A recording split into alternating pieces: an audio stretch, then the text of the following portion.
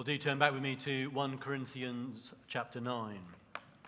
We in Britain live in a society that cherishes the concept of rights. The right to life, the right to a fair trial, the right to privacy, and the right to reign are some of the many rights that we've seen people vociferously campaigning for in recent years. But rights aren't just the preserve of the political arena, are they? If you go along to any high street bookshop and look under the section entitled Popular Psychology, you'll find countless books informing you of your personal rights and telling you that if you want a good life, well, you need to fight for these rights. Now, having surveyed the bestsellers, I found that apparently I have the right to be who I want to be, the right to be happy, the right to be angry, the right to be successful, the right to be fulfilled, and my personal favorite, apparently I have the right to make statements which have no logical basis and which I do not have to justify. Now, don't get me wrong, I'm not dishing the rights movement altogether. There are things, for example, in the UN's Universal Declaration of Human Rights which are valuable and which help protect people from abuse and oppression.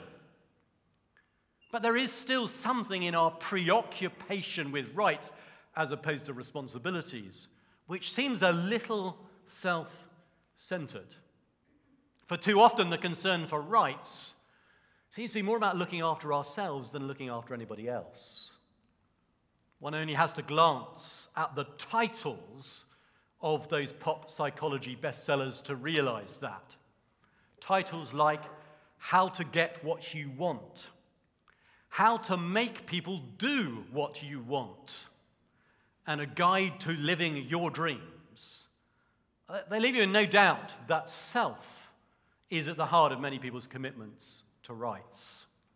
And in a society saturated with such thinking, it's hardly surprising if it seeps into the Christian community, such that we see Christians who appear more interested in themselves than others. Individuals who think in terms of their right to good teaching, pastoral care, a successful youth group for their children, but who don't give a second thought about how they can help in these matters. Church members who believe it's their right to get their own way, even if that causes others problems, even hurt. Well, none of this is new. As we were reminded last week in 1 Corinthians chapter 8, for in that chapter we saw that the Corinthian church included some reasonably knowledgeable, biblically literate Christians who sadly weren't putting their knowledge to good use. Rather, they were using their Bible knowledge to impose their rights and freedoms on others, even if that upset, distressed those others. And so at the end of chapter 8, Paul rebukes them, makes it clear that Christ-like behavior does not selfishly insist on one's rights, but willingly gives up those rights in order to prevent others from stumbling. Look with me at chapter 8, verse 13, where we finished last week, and we can see that. 8, verse 13, therefore, if what I eat causes my brother or sister to fall into sin, I will never eat meat again, so I will not cause him to fall. As a meat lover, that is a pretty radical step to take, isn't it? And it's one that generally doesn't sit comfortably with us. But when we're called to give up our rights and freedoms, things we even enjoy, even if that's temporarily, we instinctively think that's not fair.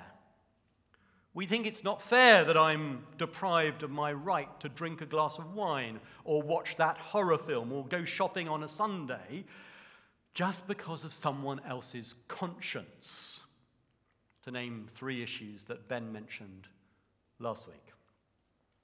And yet that's what the gospel calls us to do. And today in chapter 9, we see that Paul expands on that by giving us a personal example. Actually, he gets personal because he has to defend himself against the accusation that he wasn't a proper apostle. You see, it seems that some in the church in Corinth were concerned that Paul wasn't paid the sort of salary you'd imagine an apostle to be paid. In fact, he wasn't paid anything at all. And he supported himself by working as a tent maker. Now, tent making was a menial job, and so some concluded, well, he can't have been anyone important at all, can he? If that's what he was doing. And therefore, in this chapter, Paul has to explain himself. But he does so in reference to what he said in chapter 8. In fact, it becomes clear that the reason Paul forgoes financial support is precisely because he is putting into practice exactly what he was telling them to do in chapter 8. You see, with Paul, it's not just, you do one thing and I do another. No.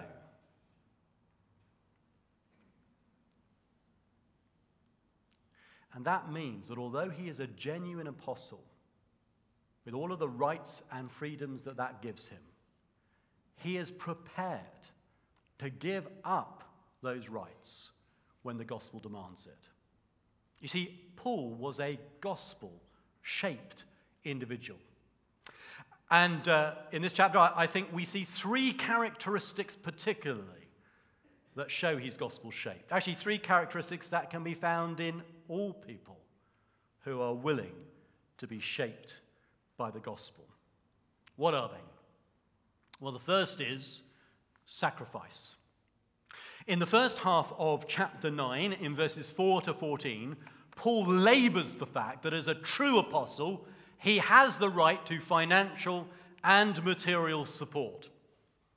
We're not going to look at those verses in detail, but suffice to say that Paul appeals to human reason, the Old Testament, the Corinthians themselves, and the Lord Jesus to support this idea.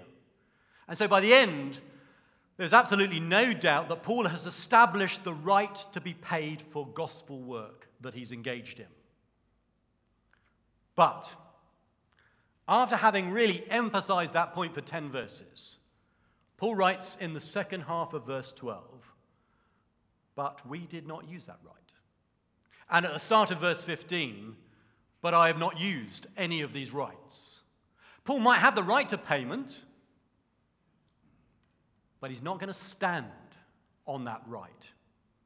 In fact, quite the opposite. He sacrifices it. Why? Well, look with me at the second half of verse 12 again. Verse 12. But we did not use this right.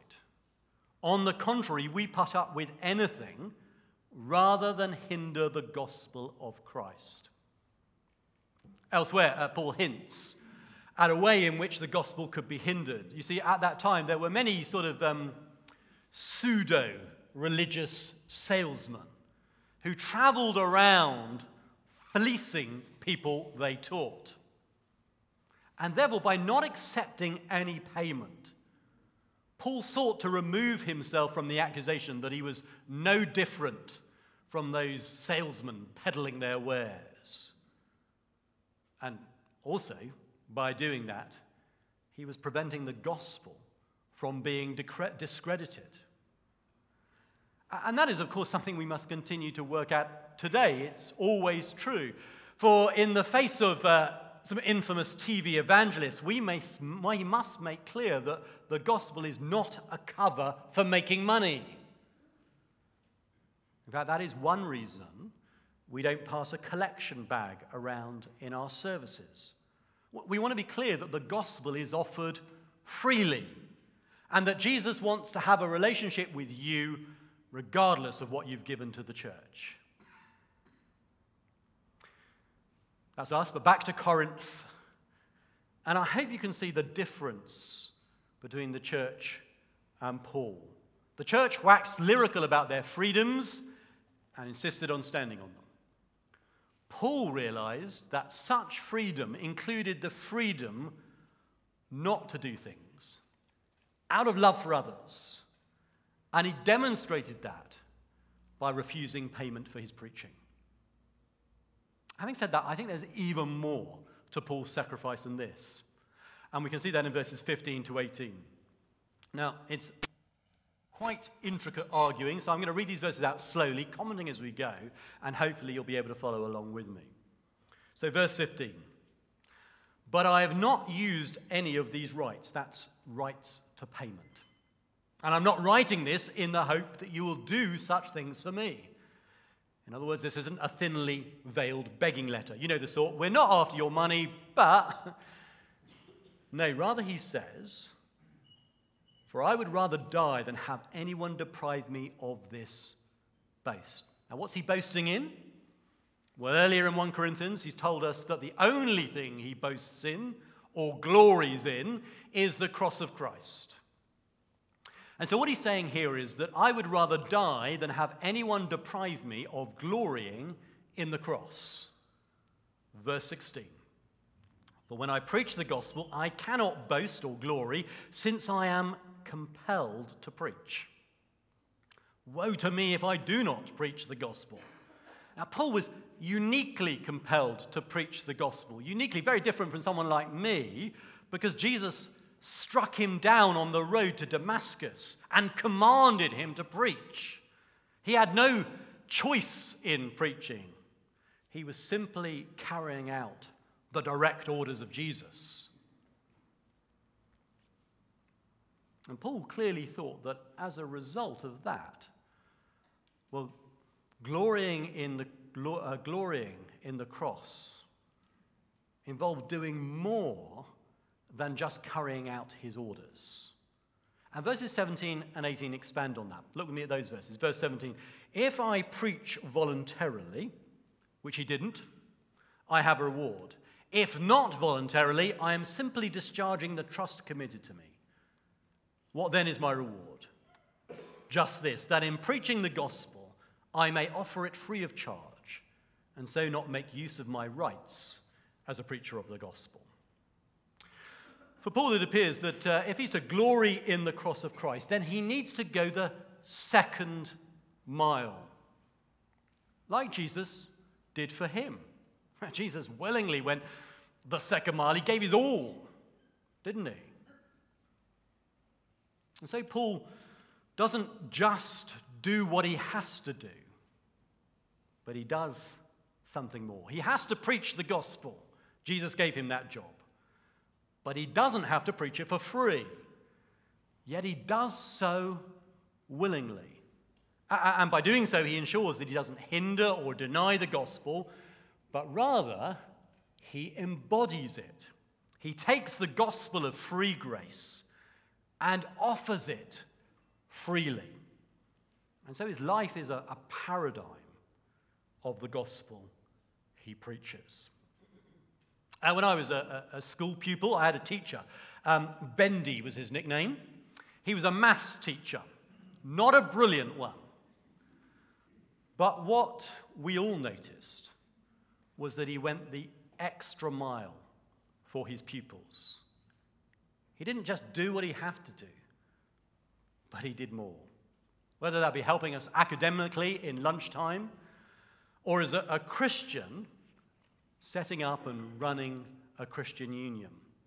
He didn't have to do that, but he gave up his free time every week in order to help the pupils, arrange CU meetings, set out chairs, organize snacks, and hoover up the room after us as we dropped all the snacks on the floor. He really modeled the gospel in the way he lived it. Well, I wonder, what about us? I wonder, have we sacrificed anything for the sake of the gospel, to go the extra mile? Are we willing to forsake perfectly good and reasonable things so that we can do that for Jesus? I have the privilege of knowing many who have. Some have willingly given up a promotion so that they can remain home group leaders. Others have given up a little more of their salary so that they can support gospel work.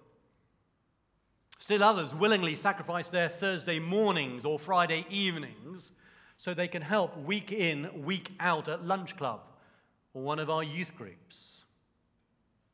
And I know scores of people who take a week or two off from work, give up their precious holiday to go and lead on Christian holidays and camps.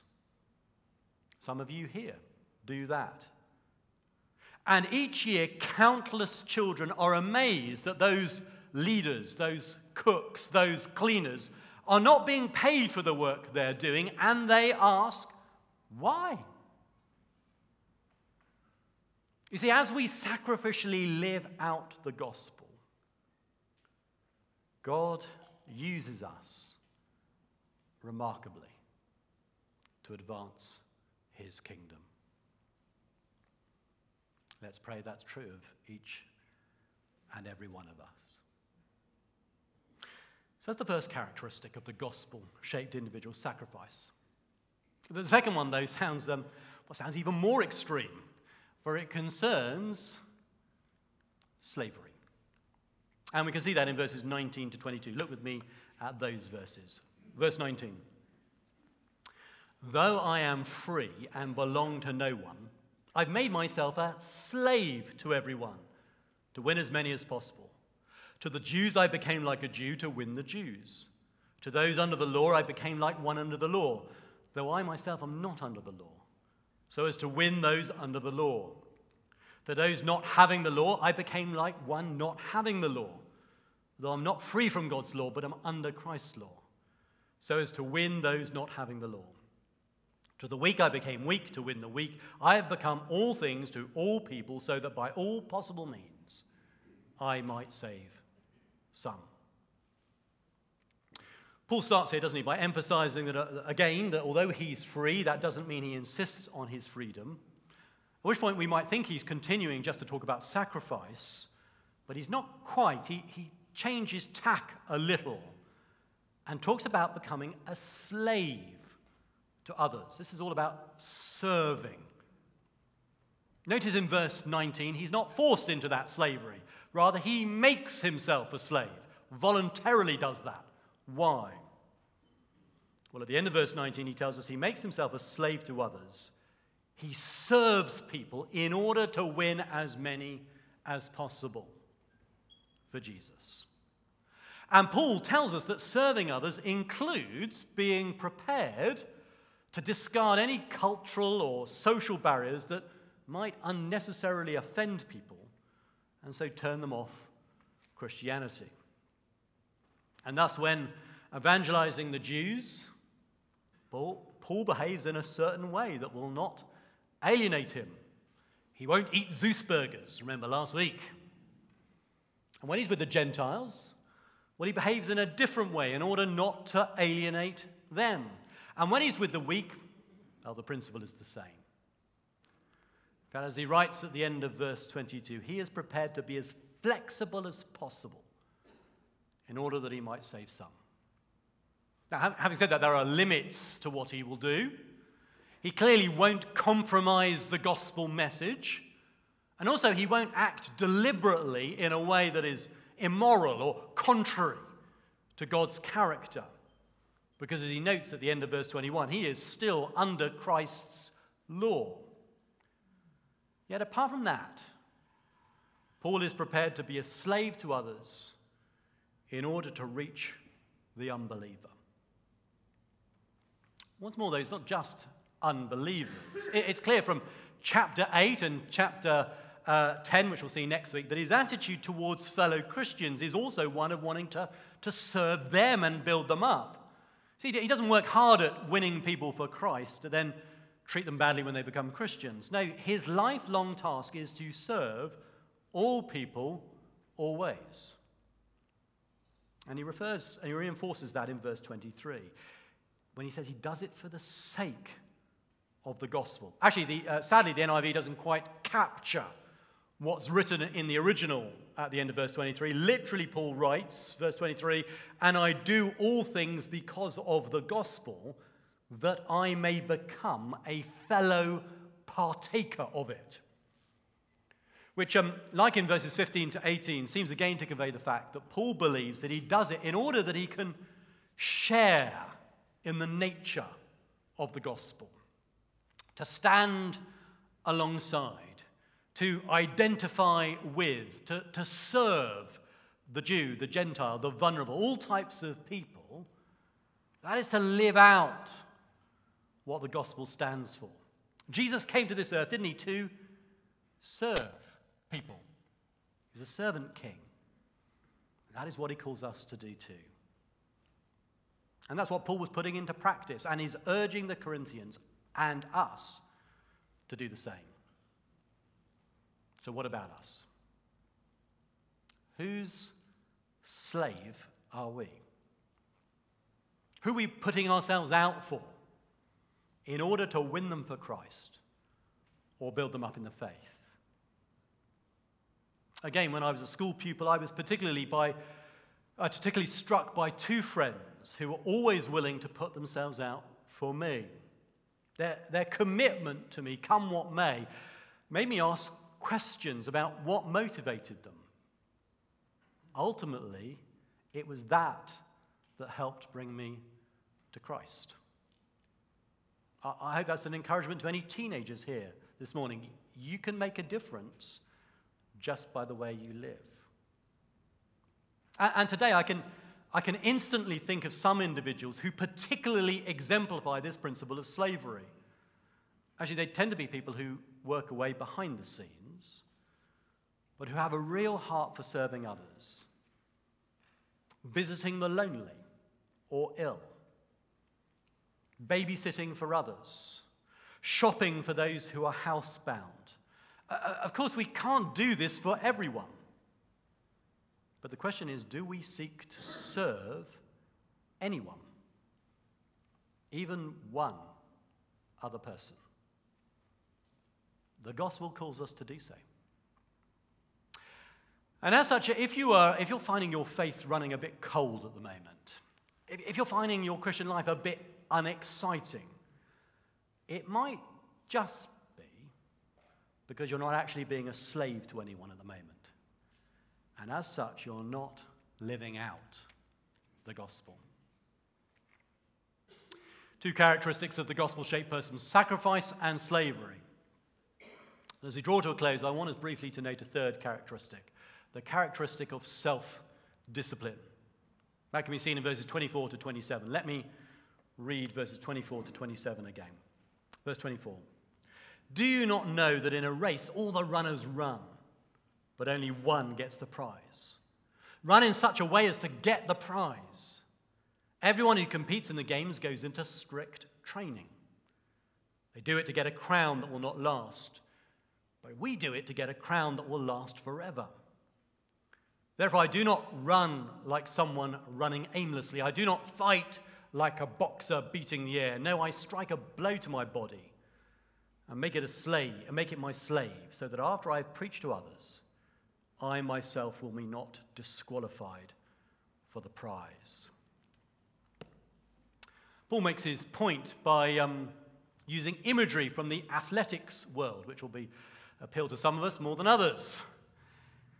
But his focus here is upon the dedication and determination that's needed in order to get the crown, which for the Christian is eternal life. You see, it's not easy to follow Christ and live a cross-shaped, gospel-shaped life. Sacrifice and slavery are not easy. They require self-discipline.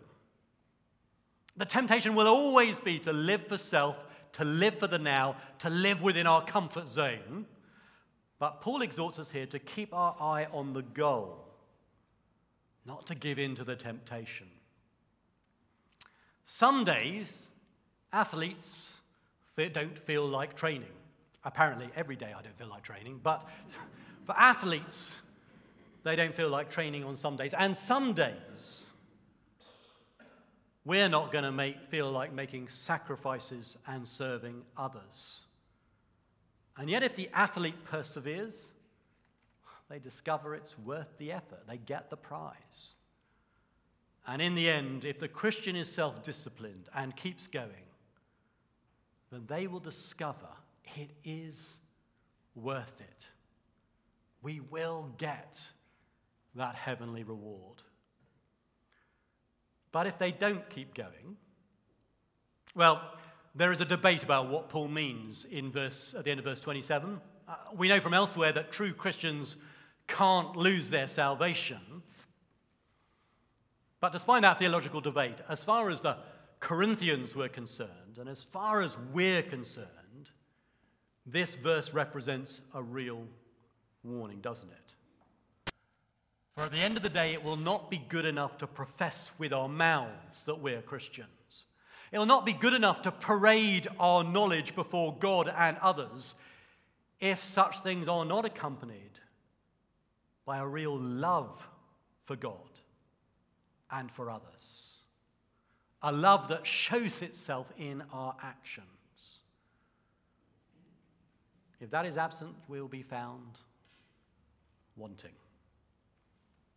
We'll be exposed as those who've had false faith, and as such will be disqualified from the prize of eternal life. We might be saved by faith in Christ and not works, but a true faith will always show itself in works. And in particular, it will show itself in the way we behave towards one another, which is a solemn ending, isn't it? And one that should, again, cause us to examine our hearts to make sure that our faith is genuine. Well, at the start, I said that it was easy for Christians to become sucked into a selfish preoccupation with our rights and freedoms. However, I hope that Paul's example here helps us to see the error of such thinking.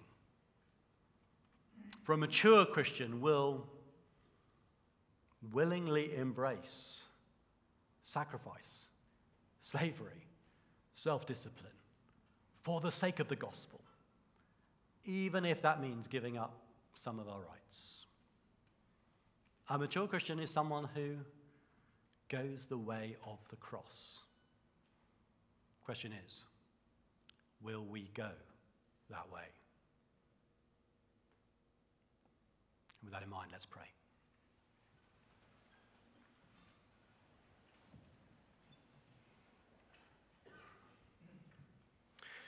Dear Heavenly Father, as we consider this challenging passage, we're really aware that we need your forgiveness and your help. And we thank you that you provide both. We need your forgiveness, for there have been many times where we have selfishly been preoccupied with what we want to do, rather than sacrificially serving others in a self-disciplined way. And so we thank you, Heavenly Father, again, for the forgiveness that is available in Jesus. And we pray, Heavenly Father, that his example will spur us on to be different. But we need more than example. We need help because we're weak. And so we thank you that, as we sang with the children earlier, we have help from your Spirit. And we pray, Heavenly Father, that your Spirit might be at work in our lives, changing our minds and hearts, giving us determination and a strength of will to enable us to be self-disciplined even in this coming week. And we pray this, Heavenly Father, so that your gospel might be not hindered, so that others might see the beauty of Jesus in us, and so we might build one another up in the faith. And we pray all of this for Jesus Christ's sake. Amen.